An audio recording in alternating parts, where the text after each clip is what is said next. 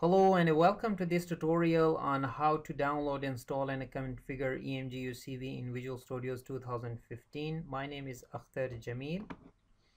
Today I'm going to show you how we can download EmguCv CV, then download Visual Studios, and how to configure a project for reading and displaying an image in EmguCv CV.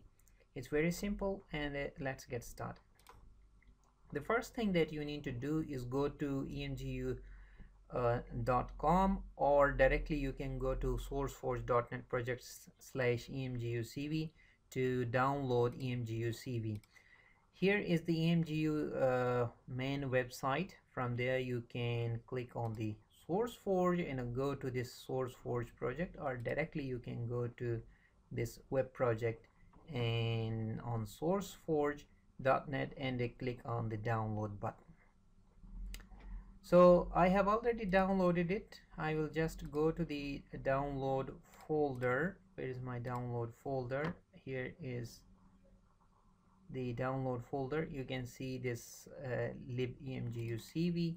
To install that, you need to just double click on it, and then you just need to hit next, and that's it. You can see the location of this folder.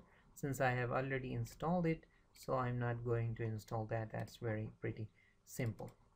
In EmguCv you see a variety of versions available, but they can be installed side by side. I am interested right now in this CUDA version of it, and after installation you will see something very much similar to this one. The next step, if you want to develop with one more thing that I forgot to mention. Remember, if you want to install without CUDA, you have to just directly click on the download. This is just for the desktop application without CUDA. If you want the CUDA version of it, you just need to do something a little more. Go to the files and then this EmguCv folder. Inside it, click on that, and this will give you the archive of all the versions so far available. Go to the desired version that you want to work with, and here you see different versions. The versions with underscore CUDA, one is the self-extracting file and the other is a zip file, and this one is without the CUDA. So if you're working with the CUDA version, you have to download one of these, otherwise you can download this. So this is the link that was showing in the main folder. So right now I am working with the CUDA, so I have, you can see the install the CUDA version of 3.1. The next thing that we need is the IDE. For this development I am considering Visual Studios 2015. Go to visualstudio.com and click on the downloads. Then you will see the available downloads. The community edition is absolutely free. Right now we have Visual Studios 2015 available. If you want to work with this, I think it will work fine, but I have downloaded Visual Studios 2015.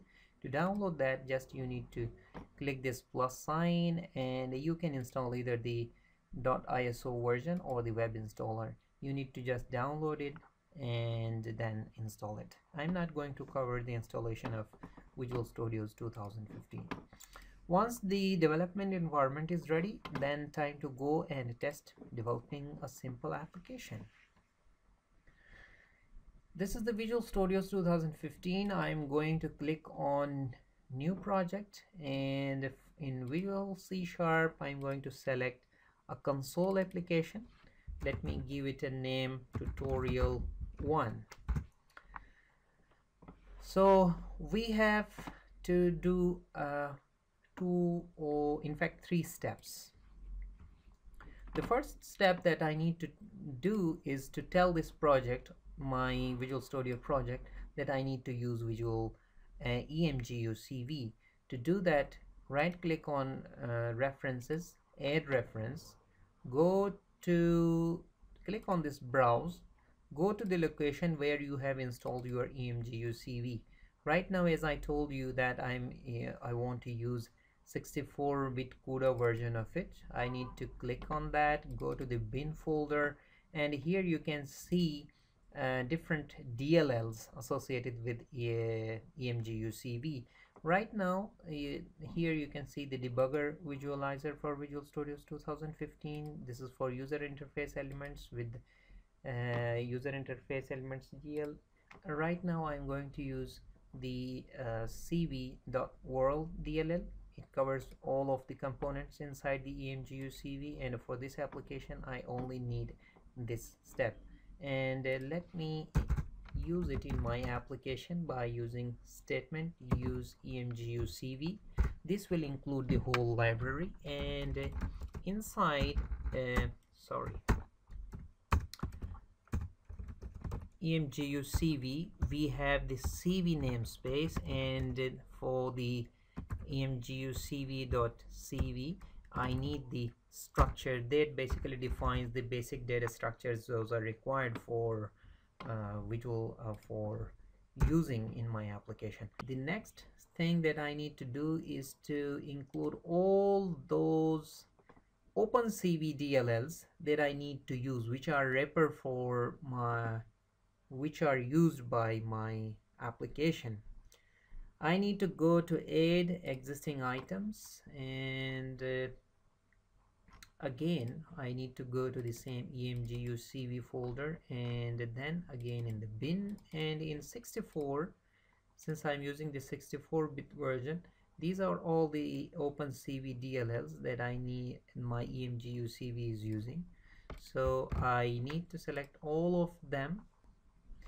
So here you go all these DLLs, and once I have the DLLs I need to shift click on the first one and shift click on the last one to select all of them, and do one important point that I need to do is to copy to output directory. You can see I want them always to be copied into my output folder so that my application will be directly using them.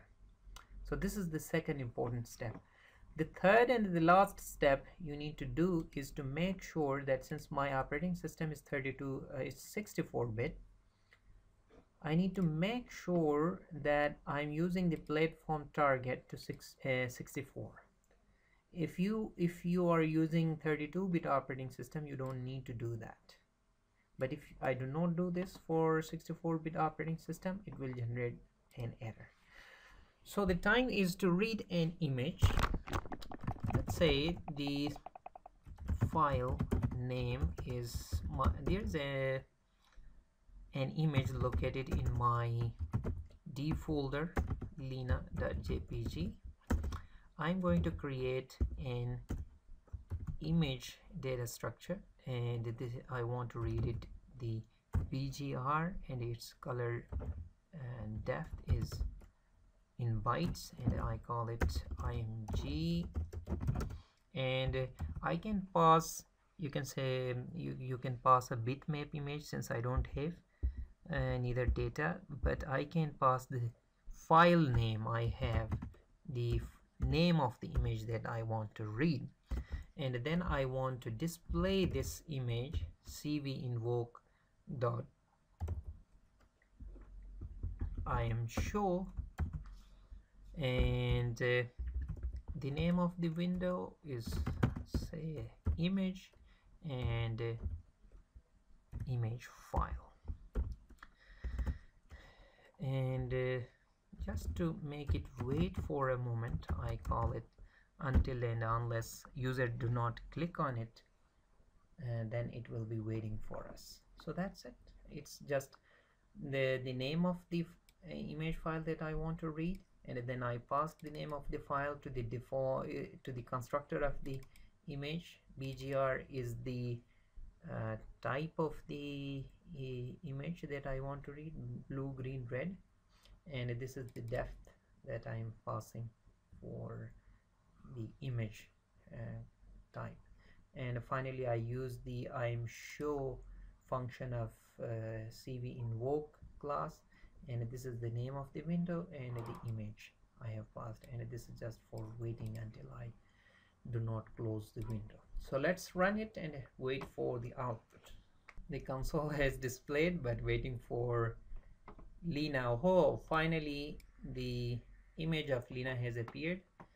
So with that, this is the end of this tutorial, and in next tutorial we will be talking in depth about how to create a GUI based application for EmguCv.